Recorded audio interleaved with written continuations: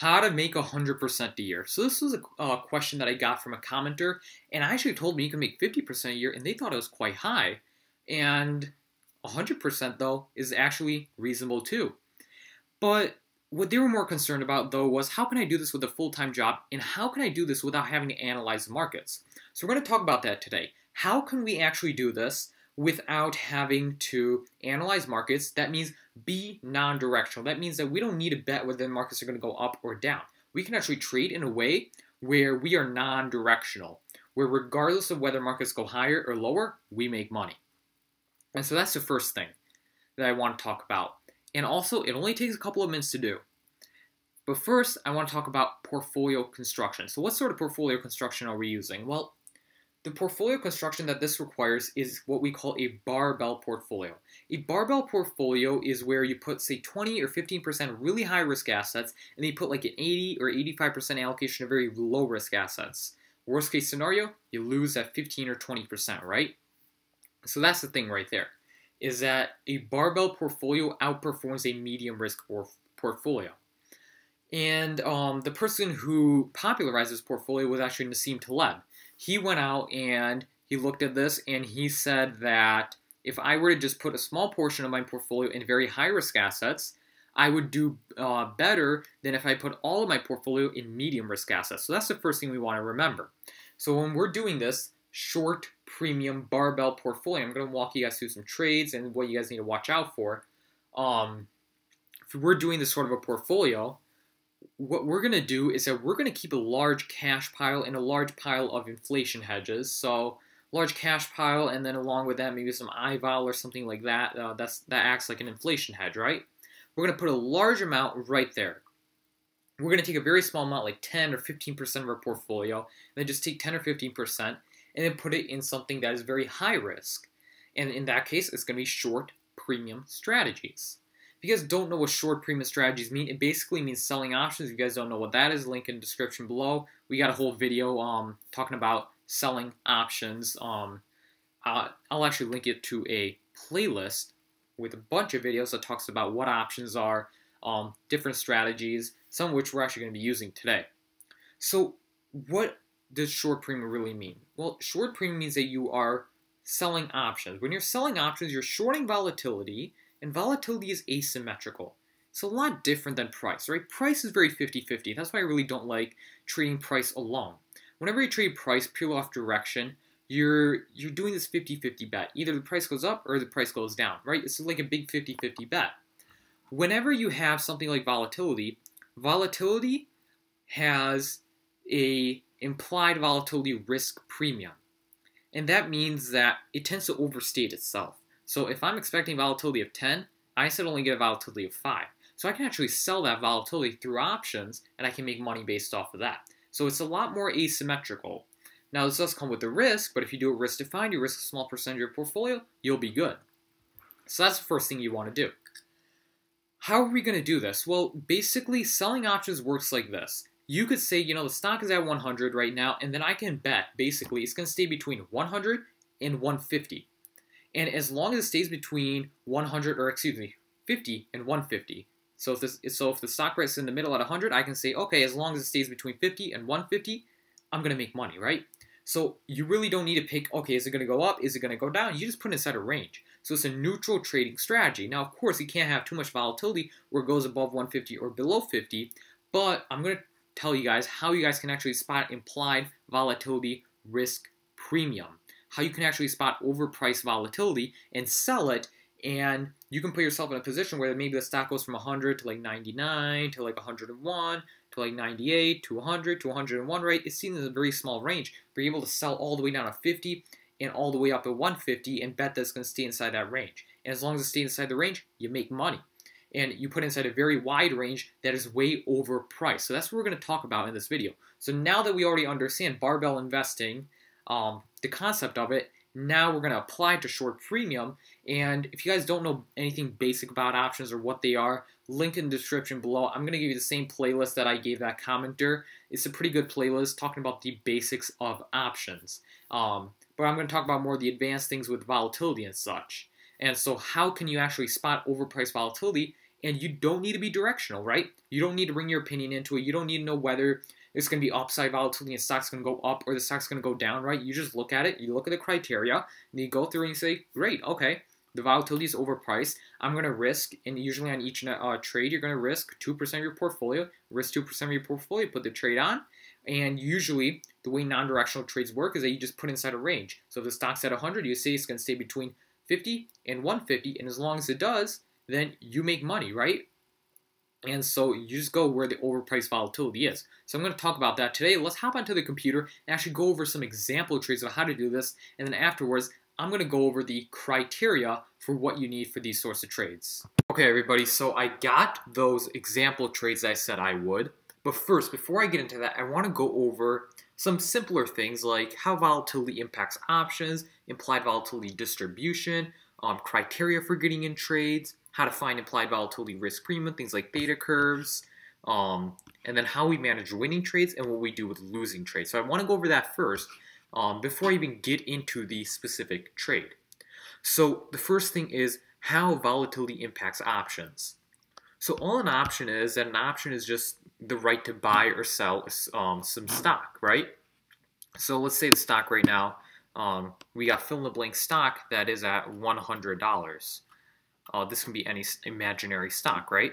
And then I give someone, it's basically like an insurance contract in a sense, and you can speculate with it. You can actually use it as a hedge or like insurance, or you can use it for income.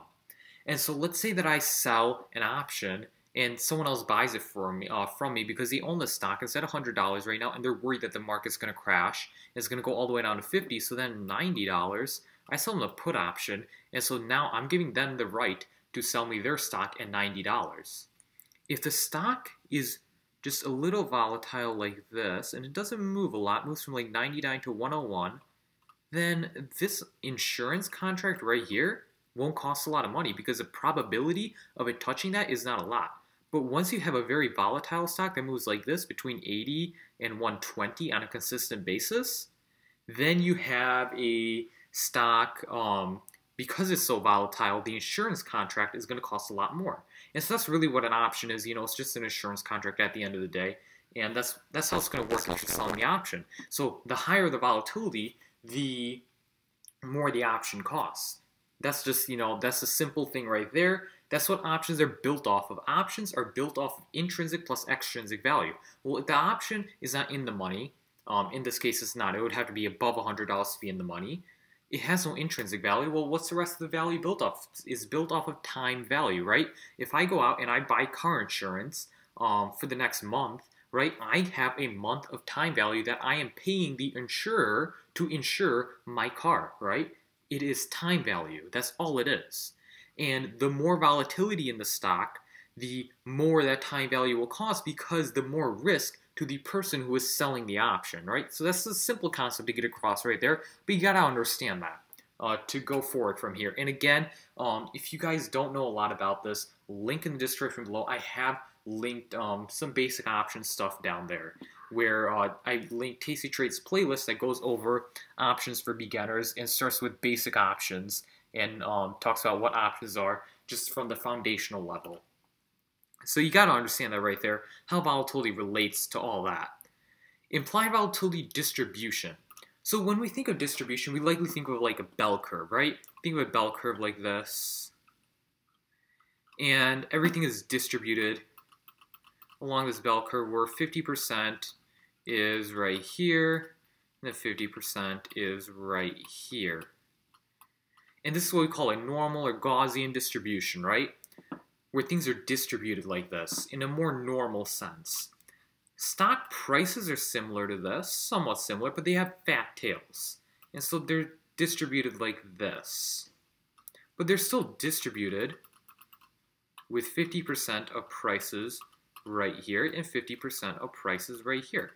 Now, as I had said earlier, volatility is a bit different, and you can find an edge in volatility and actually trade it without knowing anything about what's going to happen in direction, just based off of this.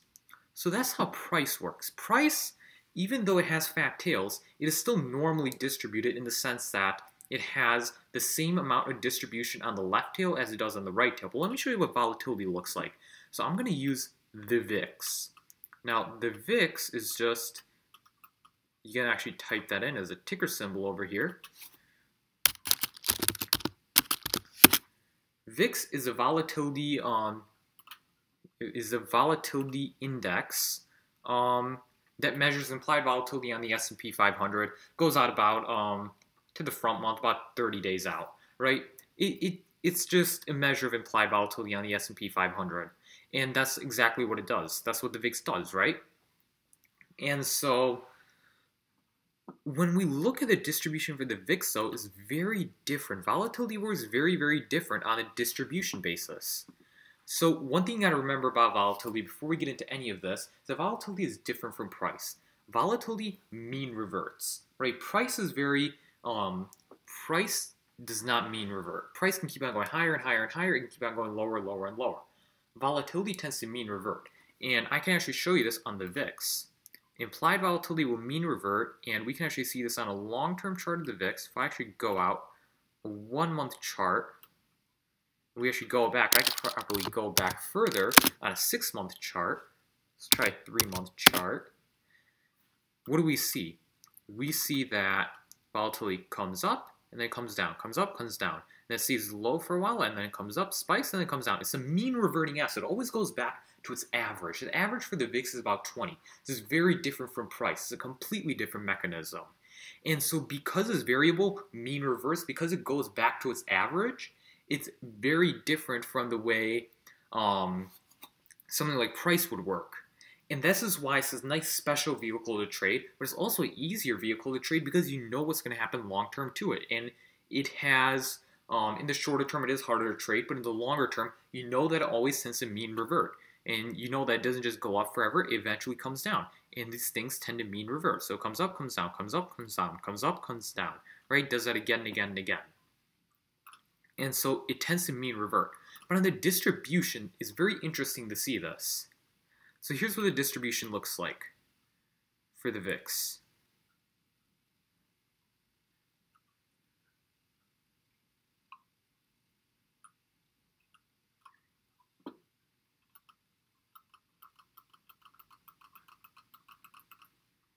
This right here is going to be 20.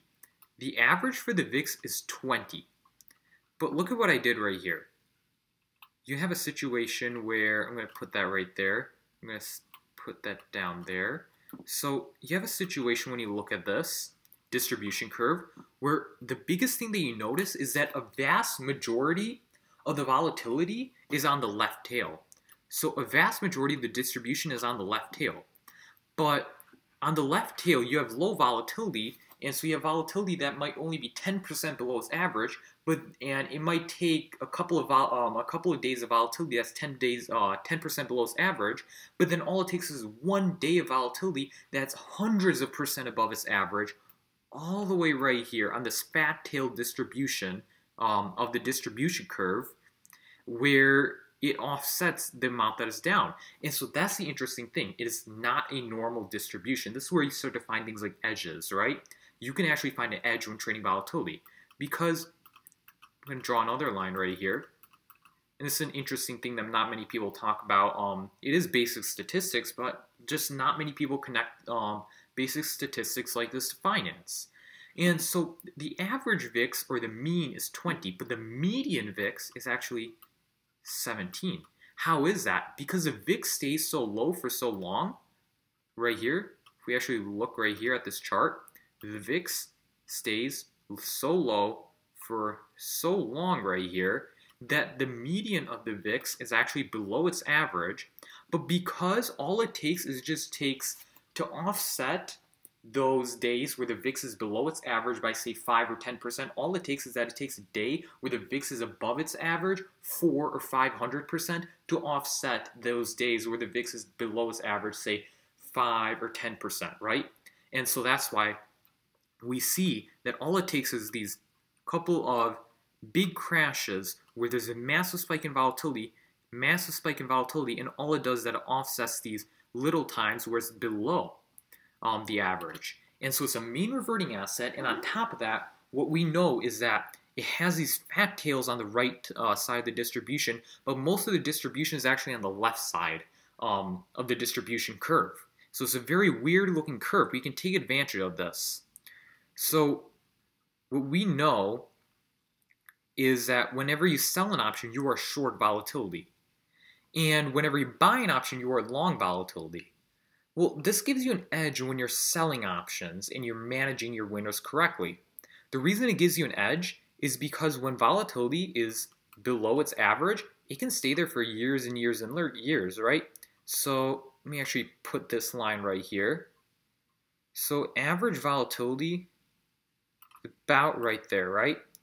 If we actually look at volatility, it stays below its average. It did spike up a little bit, but then it came right back down. Spiked up, came right to its average, but then it came right back down, right? And then right here, it actually went fairly high above its average. I could call that a high volatility at time, but then it came right back down, right?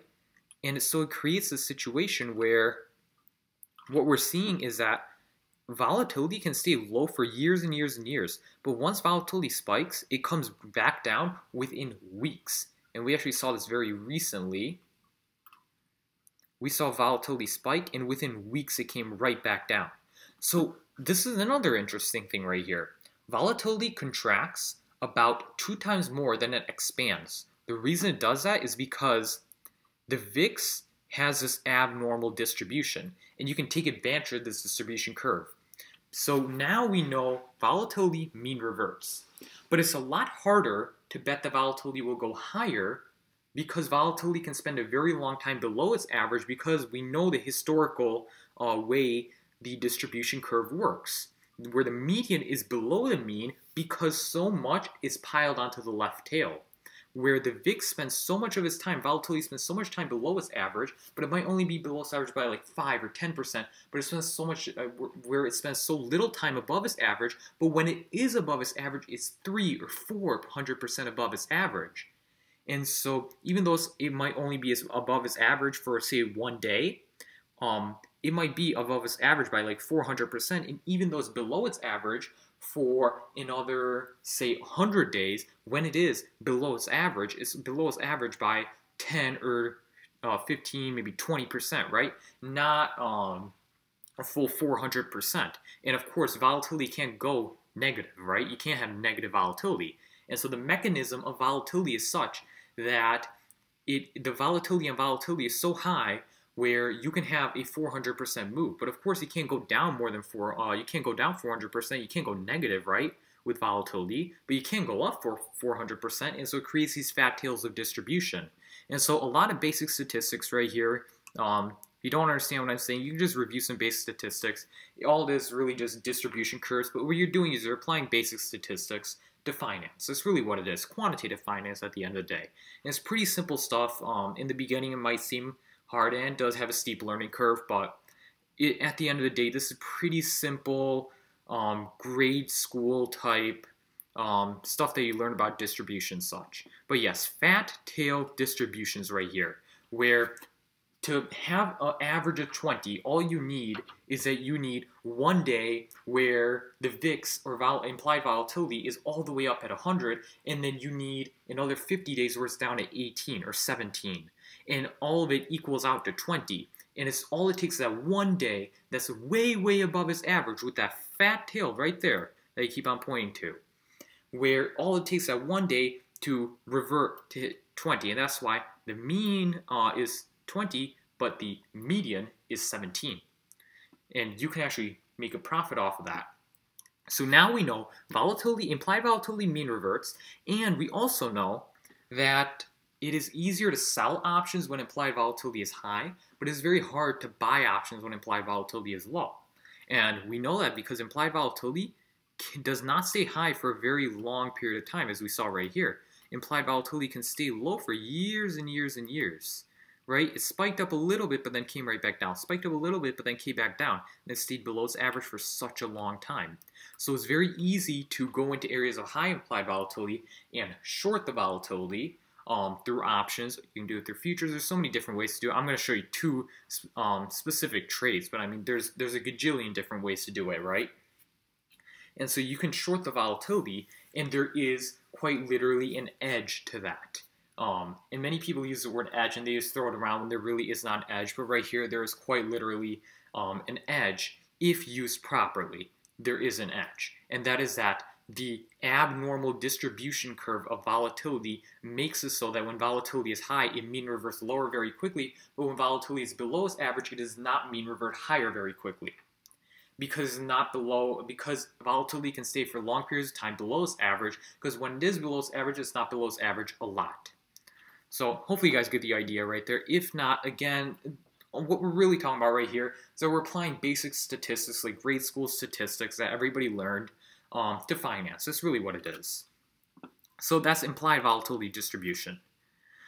So what are the criteria for trades? Implied volatility rank. So how do we know that something's above its average implied volatility? Well, there's something called implied volatility rank, because everything trades at a normal implied volatility that's different from everything else. So treasury bonds normally have a very low volatility. So if a treasury bond, if a T-bill has a volatility of, say, 3, that's considered a pretty high volatility. But if stocks have a volatility of 10, that is considered a super duper low volatility, even for the overall index, not just for single stocks, which tend to have a higher volatility due to single stock risk that you don't have inside the index because the index is diversified. And then something like oil got up to 450 volatility. So how do we actually know whether volatility relative to itself on a product is actually high? And the way that we know this is that we use implied volatility rank. Implied volatility rank goes back 1 year, and then it ranks the whole entire implied volatility. The average implied volatility over the last 1 year will be an implied volatility rank of 50. So you know that whenever it's above 50, it's above its average, and then when it's well above 50, it gives you a good opportunity. How can you find a screener for that? Well, I actually have a screener right here that I have saved. It's actually this one right here. And so this is what it looks like right here. And link in the description below for this right here.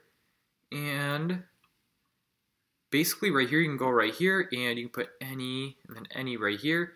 And I can go through and I can say, okay, I want elevated implied volatility rank. I want volatility up, right? It gives you a lot of different things you can do. You can say, I want common shares, I want ETFs, I want anything. And it gives you overall a great amount of things you can do. And this is for stocks. I wish they had something like this for bonds and such, but they don't. But stocks and ETFs are the most common and liquidly traded product out there that most people also understand how to trade. So that's what IVR is. You need liquidity. Of course, liquidity, that's a simple concept to understand. All liquidity is that you got a lot of buyers, you got a lot of sellers, and so you get these bid-ask spreads that are very tight and that will stay tight. You have a deep market and a tight market, and you want that, right? That's all liquidity is. Implied volatility term structure, this just means this is related to finding a good strategy. But you can actually search up VIX futures. And when you search up VIX futures, what you're finding is the implied volatility term structure. So implied volatility is just a future expectation for volatility, right? Based off the options prices.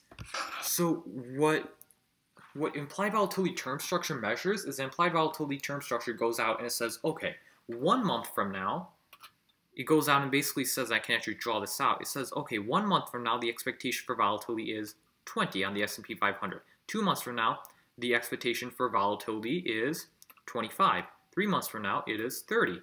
And then 4 months from now, it's 35, right? Something like that. And so it actually gives you this curve or this term structure for volatility. So you can actually see implied volatility stacked against itself. Right here we have implied volatility. And we can see that's pretty much flat, implied volatility term structure.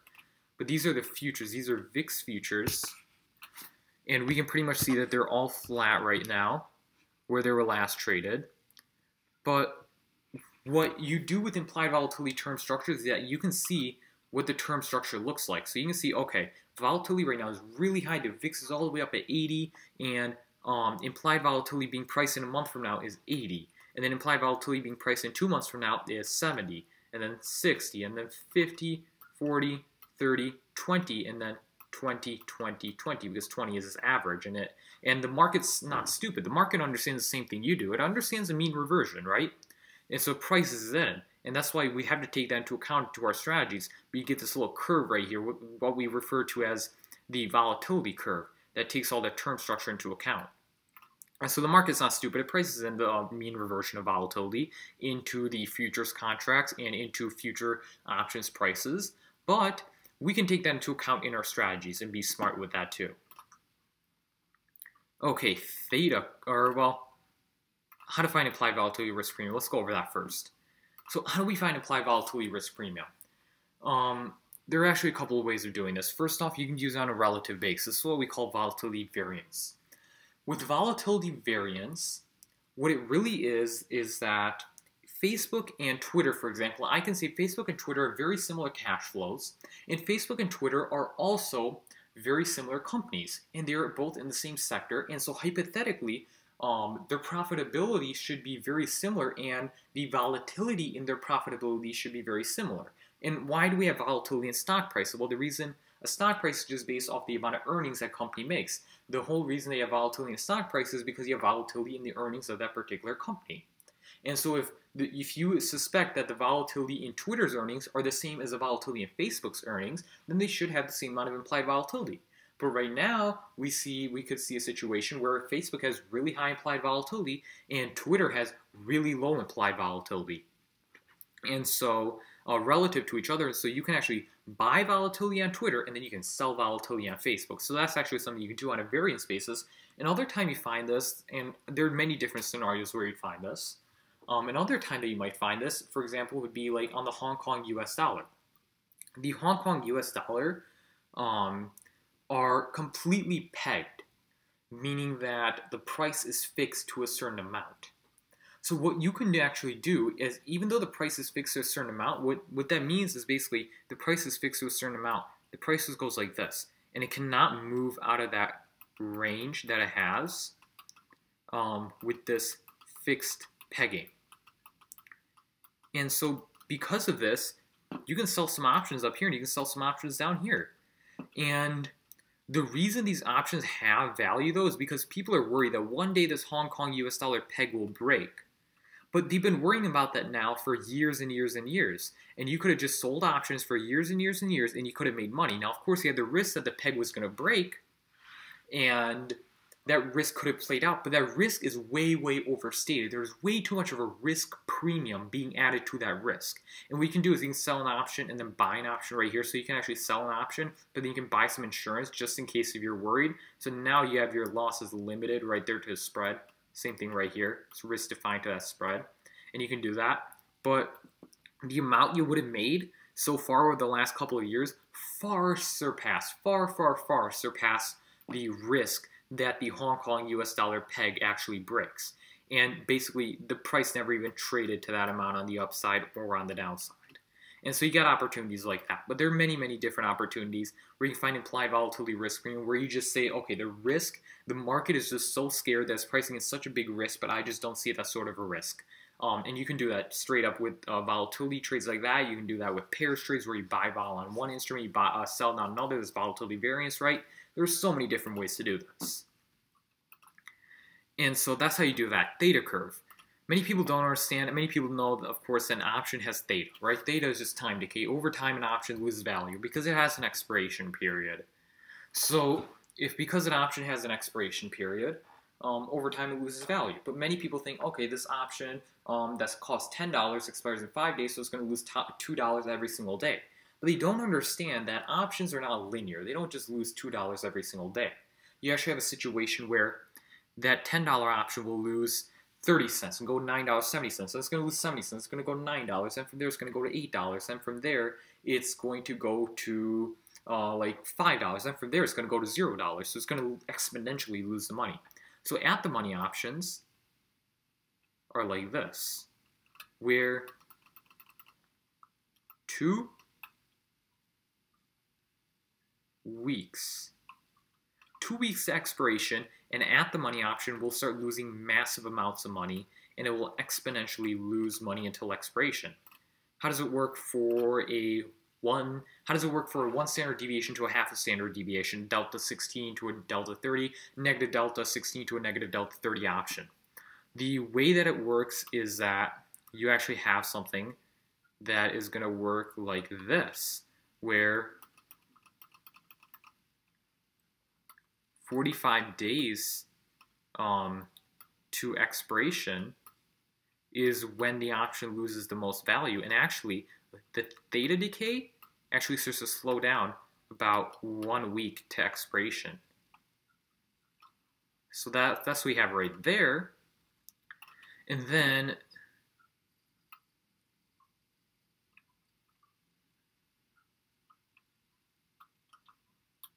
same thing, probably should have made this bigger right here, but 1 week.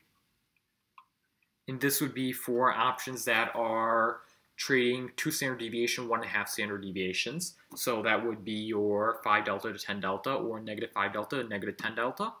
They start losing a vast majority of their time decay or their extrinsic value about 8 weeks out in expiration.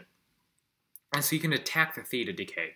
You don't have to hold your options till expiration. You don't have to sell an option 60 days to expiration and hold it for 60 days. You can sell 60 days to expiration, and then within a week you can take it off. And you can take it off for like 25% profit or 50% profit, right? You can make a lot in a very short amount of time and just manage it. And so you got to understand the theta curve, though. You got to attack the right part of the theta curve. And the theta curve will also change based on implied volatility term structure. If volatility is really, really high, implied volatility term structure tends to be in backwardation, so everything tends to be closer to expiration.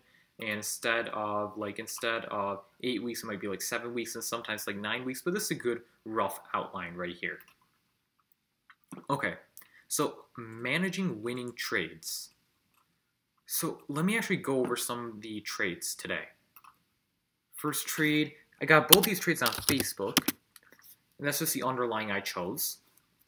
And so on both of these trades, they're both non-directional. So you don't need to guess whether the stock will go up or down. It is non-directional, meaning that you will try to make money no matter the direction. I'm actually going to show you guys a risk graph for these trades right here. This is the first one right here. As you can see, it's purely non-directional. It doesn't depend on direction. It just depends on it staying neutral within a certain amount of range.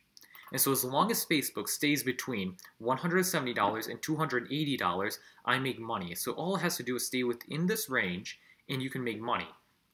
And unlike buying a stock or shorting a stock, every tick that you buy a stock and it goes down, you start losing money. Right here, it works a lot better though. You don't lose money in the same way. And so right here, you're basically putting the stock inside a range. You're saying, as long as it stays inside this range, I'm going to make money. And that's why the payoff diagram looks like this, and you don't start losing money until it crosses over. And as long as it stays inside the range, you make money, and you can manage this before expiration. Another one I got, this is a far more shorter term, a bit more speculative because it's cheaper, but at the same time, you're risking a very small amount to make a lot on this trade versus the other one. This is a calendar spread. Again, these are all non-directional, right? You can look at the risk graph. The risk graph for this does not have any direction on, no directional skew. Same way, no directional skew right here. Same, no matter whether it's to the upside or to the downside. It's aiming to make money, as long as it stays inside the range. And so right here on the calendar spread, this is a calendar spread right here. This is where you buy an option further out, sell an option closer to expiration on it. We can see that we have this sort of trade structure right here, where as long as the price stays above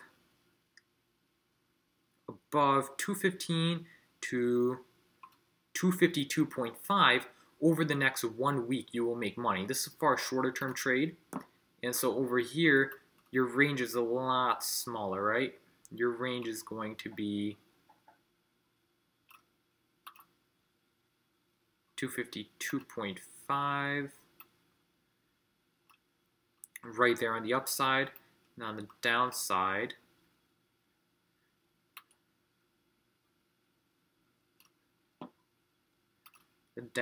we had